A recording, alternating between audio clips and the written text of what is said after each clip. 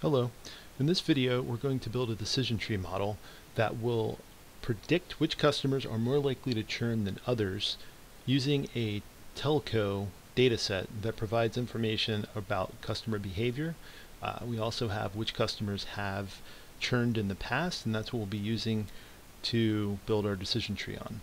So to get started, my data is in an Excel file, so I'm going to grab a read Excel operator and then come over to the import configuration wizard, and my data is in my dataset folder, telco data here. Hit next, then select the tab that you want. In this case it's on telco churn sample. Next again. RapidMiner guides you through pulling in data from these sources.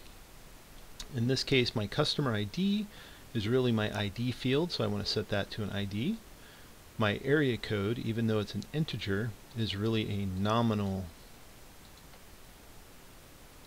And over here at the end, I have both the churn bit as a 0, 1, and I have a churn flag. The decision tree, I want it to output customers that have churned as a binomial. So first I'm going to set it to a label, and then I'm going to let it know that I only have yes, no in there.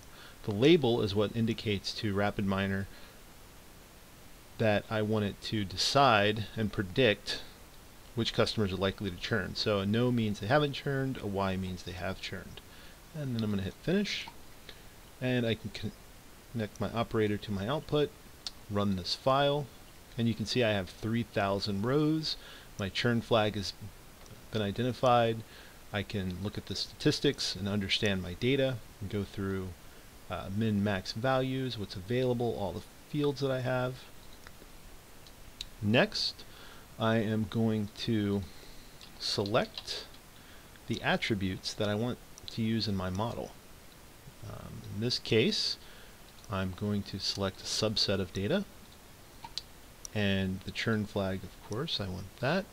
And then I want these usage minutes. So I've got day usage, evening usage, night usage, my international minutes that I have, as well as the tenure in days, the term in years of their contract, and if they have voicemail messages.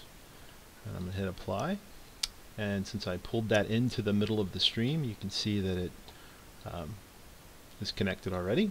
So then I'm just going to hit run, and you can see those are the outputs of what I have. The example set is only those fields that I've selected. Next, I'm going to grab my decision tree, drag that operator over, and you see where it turns to kind of a darker color. It means it's going to drop the operator in, and then I can pull my model out as well. This will give me the output of the model. This will give me the example output, and I run the model. In this case, you can see again my 3,000 examples, and the decision tree gets created. Walking through the tree, customers that use a lot of daytime minutes over 316 are very likely to leave. In this case, there were 18, they all left. If you use less than 316 minutes and less than 284 minutes, then your likelihood to leave is much less. So that is how the decision tree works. I can come into my description and actually follow the path here to what the output is. It gives me the min-max. And then just to add a little more complexity to it, we're going to go back to the attributes and add in the number of customer service calls. So this is the number of times our customers have called into the call center for some type of help. So when I add that, run the model again, and you'll see we have a much more complex decision tree that is using that customer service calls to indicate which branch of the tree to go down. So that is the basics of how a decision tree works and how you can wire up the data that you have from Excel into a decision tree and get an understanding of what your data may be able to provide you. If you have any additional questions, please feel free to call us. Thank you.